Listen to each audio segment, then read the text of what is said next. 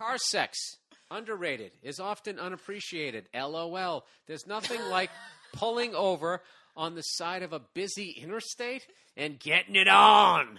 That's what he says. Or stumbling out of a bar with some random chick you bought a few drinks for and convinced her to leave with you. Going to a car and not even making out of the parking lot. It's just, and banging, basically. It's just plain awesome. I purchased Let It Go and loved it. Thank you. I would say that sex in a car was way better back in the day when they had bench seats and actually they made huge cars. But I think it's, I don't know. You know, I don't like the look in your eye. I don't like the fucking look in your goddamn eye.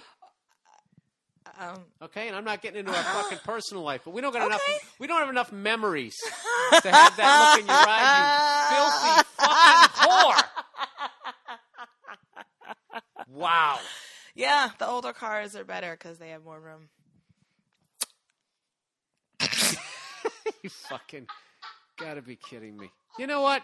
Why don't you get your trampy ass out of here? Oh, please, Nia. You think I didn't realize that when I met you? Huh? You think I didn't realize? You know? You've had a sex life before me too, goddamn right you know. I did. You goddamn right I did. So what is the problem? That's what it took.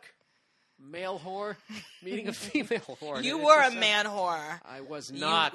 You were a man whore. I was always for nice a to the ladies. Yeah, well. No, I wasn't. Look at me, Nia. I look like fucking Howdy Doody with a fucking... Nah, but you got that whole little, like, sexy, angry thing going on. Women like that. Listen, Nia, you know what I don't like? I don't like being pandered to, however the fuck you say. I don't care, Nia.